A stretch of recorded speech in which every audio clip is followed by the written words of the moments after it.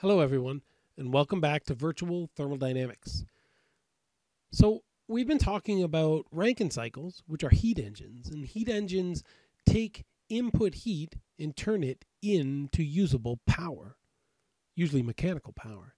So another really important system that burns things to make things move is the internal combustion engine. So today and next class, we're going to talk about internal combustion engines, and we're going to do examples with an Otto cycle and a diesel cycle. It turns out that internal combustion engine analysis is actually very complicated. The cycles are not adiabatic. They're combustion of air, so the working fluid actually changes during the cycle because chemical reactions are happening. There's kinetic energy, which could be important because your piston is moving up and down. This can be a transient process because things like temperature and pressure are changing with time. And inside your piston, sometimes your system is open when certain valves are open, and sometimes it's closed when both of those intake and outlet valves are closed. So it's, in real life, a very complicated system. And to get sort of a very good idea of what's going on, you'd probably want to do some numerical or computer simulation. But if you'd like to do an analytical or hand calculation type analysis to figure out what's going on, we can do that if we make a series of assumptions. So things that we're going to do in this type of analysis, first we're going to neglect combustion. So we're going to assume that heat gets transferred into our system and out of our system, but we're going to neglect the fact that there's any kind of chemical changes that happen. We're going to assume that our system is always closed, so we'll use the closed versions of the first and second law, which means that we'll be using specific internal energy and not specific enthalpy in most cases. We're going to assume that all the processes are reversible or ideal. We're going to assume that the working fluid is an ideal gas, typically air, and sometimes we'll assume that the specific heat is constant, meaning we'll do what's called a cold air standard analysis. Now, each time we make one of these assumptions, we're stepping a little bit further away from reality. And that's okay as long as we remember what we're doing.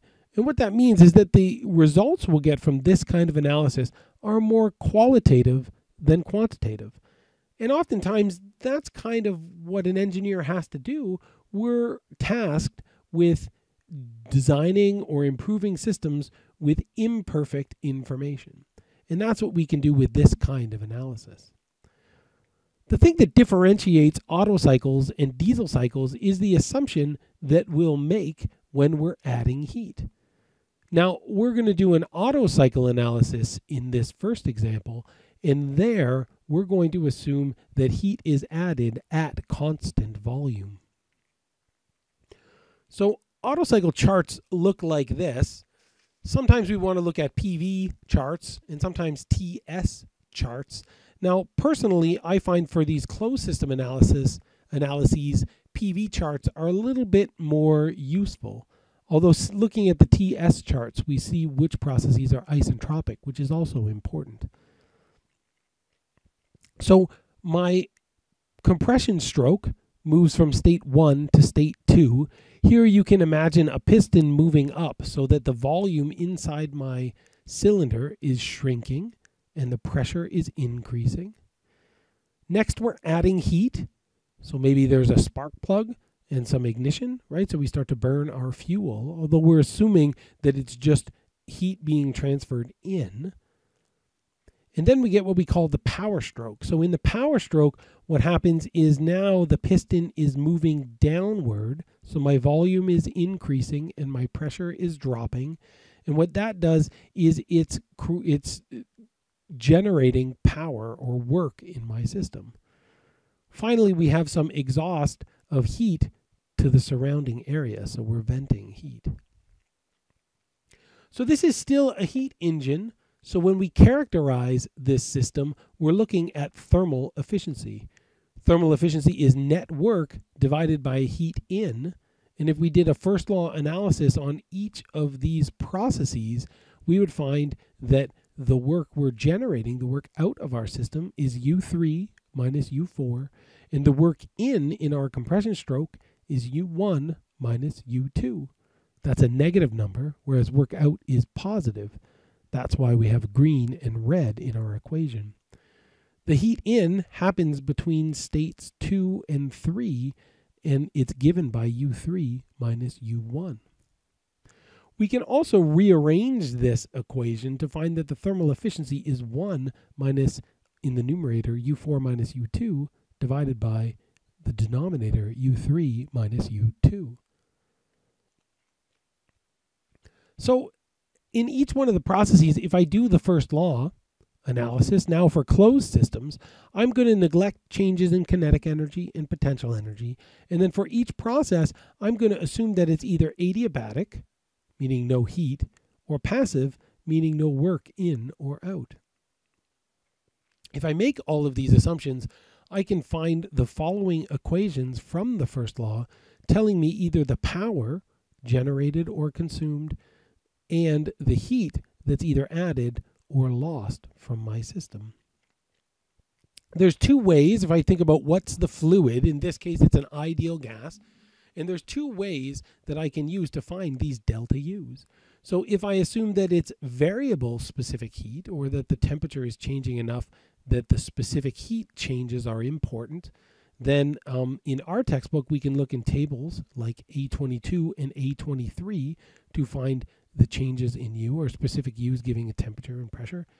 Or if it's constant specific heat, or a cold air standard analysis, I know that delta U is equal to CV times delta T. Just going into more depth about what to do, right? So it's important to know what the fluid is in all of these thermodynamic cycles. So in this case, our working fluid is air, which we're assuming is an ideal gas, which means that we can use the ideal gas law in its different forms.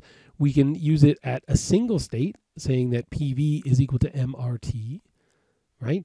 Or we can use it from state to state, knowing that PV over T is constant, because we're assuming that everything is a closed system, so M and R remain constant for the whole cycle.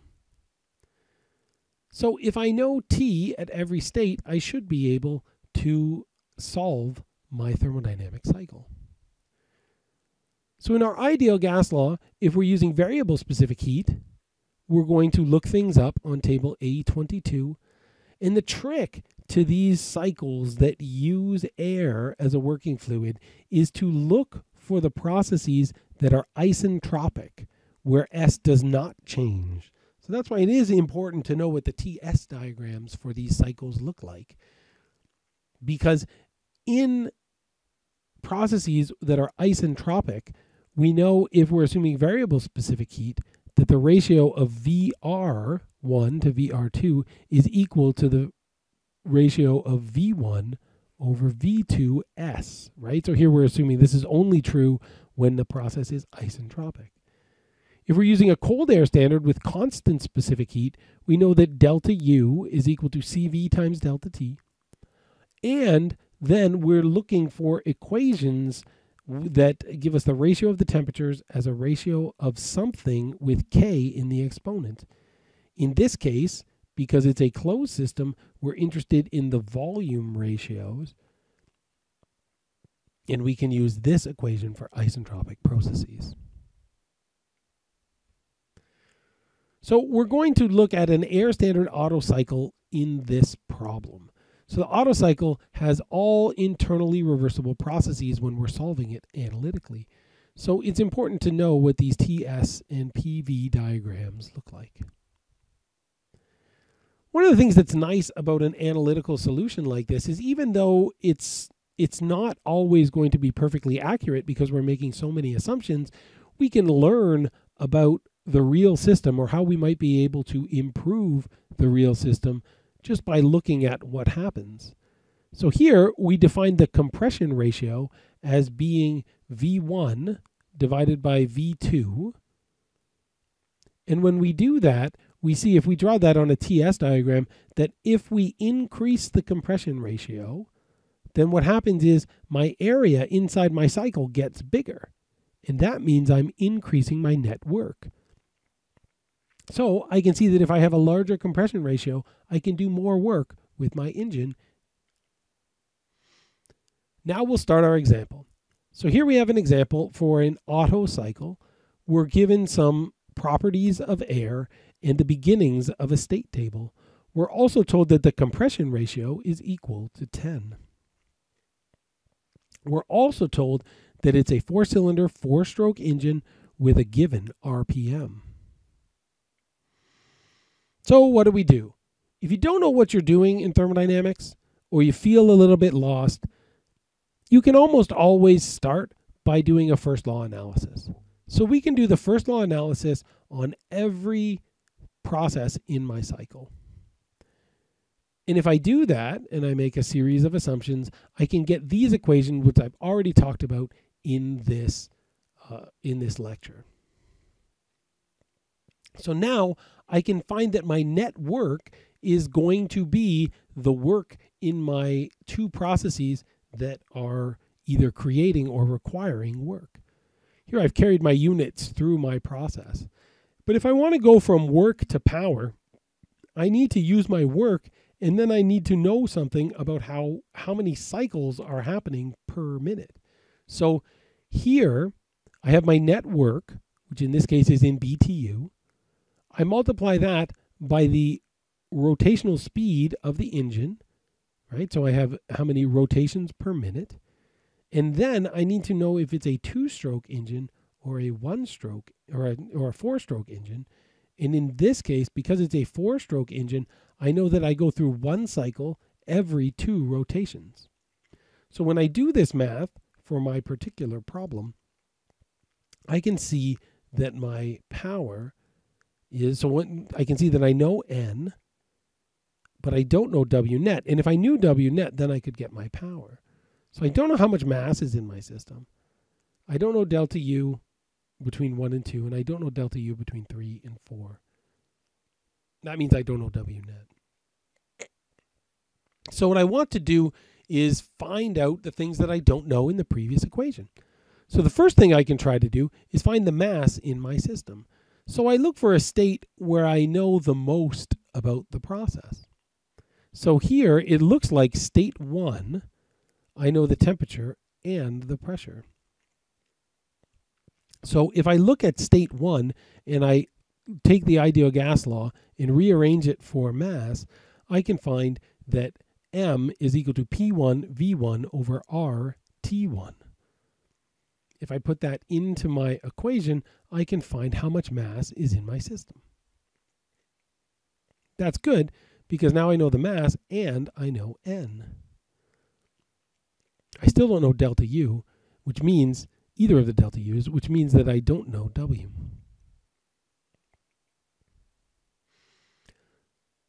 So in this case, I'm using table A22 in my textbook.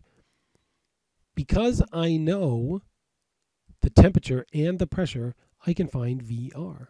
And when I know VR, then I can use that to find U. I know as I move from state 1 to state 2, I'm doing that at constant specific entropy. So because the process is isentropic, I know that here I have a volume ratio, and now I have a volume ratio, which means that I can find the volume from 1 to 2, and I know that that is equal to the same ratio if I do my VRs. And because of that, I know that I can take VR and divide by 10 and get VR2. And once I know VR2, then I can put that back into table A22 and interpolate to get temperature and specific internal energy. Now that I know specific internal energy and temperature, I can use the ideal gas law to find the pressure. The math for that is given down here. So now I've fixed my second state. As I move between state 2 and state 3, I know that I can use the ideal gas law again. But this time, I'm using the ideal gas law between states. I know that this process is not isentropic, so I can't use the isentropic relationship, but I can use the ideal gas law. So I know that P3V3 over T3 is equal to MR, which is also equal to P2V2 over T2. I'd like to find T3, so I take this equation and I can isolate for T3 and find an expression. Here I know everything, so I can put it into my calculator and I can find that the temperature here is 3,820 degrees Rankine. It's really important in these calculations to remember that these temperatures are not temperature differences. And anytime we have an equation that's not a temperature difference, we always want to use absolute temperatures. So in this case, it's an imperial problem, so we use Rankine. But if it was in metric, we would want to use Kelvin. But now that I know the temperature and the pressure, or even just the temperature, I think, we can go back to A22 and we can interpolate to find the specific internal energy and to find VR. With the temperature and VR, I can use the volume ratio again to find the volume VR at state 4. So here again, because this is an isentropic process, as I move from 3 to 4, S remains constant. So here I knew that this is also 10, VR or V4 over V3 has to be equal to VR4 over VR3, and that's 10. So for an Otto cycle, because I add heat at constant volume, there's only 2 volumes in the problem. So once I know the compression ratio, I know that that ratio works as I go from state 1 to state 2 and as I go from state 3 to state 4. If I know what my PV diagram looks like, then I can remember which volume is bigger, so I can put the bigger volume on top. In this case, 4 is bigger than 3. Knowing VR4, I can interpolate on the table and find T4 and U4. Now that I know all of my specific internal energies, I can find my net work. In this case, 0.45 BTU. Now I can put that information into what I already know and use that equation to find the power. So that's how I do this problem if I'm going to do an air standard analysis. But what do I do if I want a cold air standard analysis, or if I want to assume that the specific heat is constant? In this case, all of my equations for delta U become CV times delta T. I'm going to use one CV for this problem based on some temperature that I'm going to pick. Right? Again, I know N, but I don't know W net. I do know the mass because I've already calculated it. It won't be any different. I don't know delta U or delta U, right? Or in this case, I don't know the temperature differences from T1 to T2 and from T3 to T4. So this is what my state table would look like if I was doing this as a cold air standard problem. So now for cold air standard processes that are isentropic, I want to look for an equation that has K in the exponent.